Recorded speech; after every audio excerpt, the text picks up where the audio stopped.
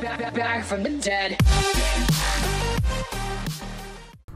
Welcome back to the Madhouse, everybody. Much here. This time we're looking at the laser sniper rifle. Getting right into it, looking at the bullet spread. As you can see here, there isn't one. It is just like other sniper rifles. It's pinpoint accurate, whether you're hip firing or ADSing. Getting right into the stats of the gun, one of the bonus points about this gun is its clip size. The clip size is as many cells as you have in your inventory. Moving on to the damage, you're looking at 155 base, 226 with perks. Shots to kill, you're looking at 2 to the body, 1 to the head. Fire rate is 80 rounds per minute. Time to kill body shots is 0.75 milliseconds.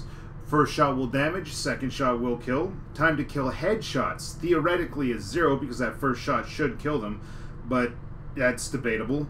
Accuracy is 99. Range of this gun is 833, making it the longest range sniper rifle there is. Weight of this bad boy is 10 pounds. First off, I'd like to apologize how long it took to get this video out. Generally between work, recording the footage, editing it, I try to have a video out for you guys once every 2 weeks, if not sooner. But due to the fact that I'm a terrible hacker, the inconsistencies of getting the gun, the inconsistencies in the numbers with this gun, it took me a little bit longer to get this out to you guys. Alright, let me first off by saying I have never been so frustrated trying to test a gun in this game. There's the first part where if you get the grounded mutation without it being a serum, it can reduce the damage of this gun by something like 50%, thus turning this gun into a giant paperweight.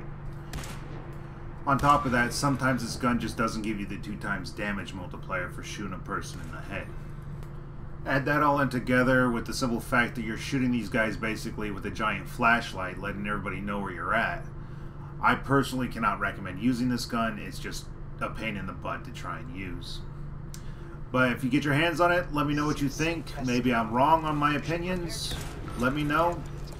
Anyways, until next time, thank you for watching. Hope you got something out of this video, and I'll see you in the next one.